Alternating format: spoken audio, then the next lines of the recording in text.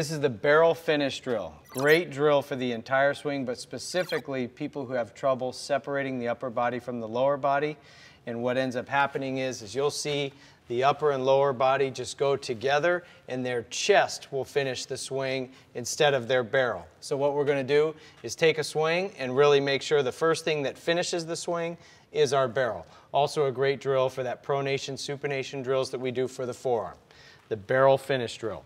Here's what it looks like.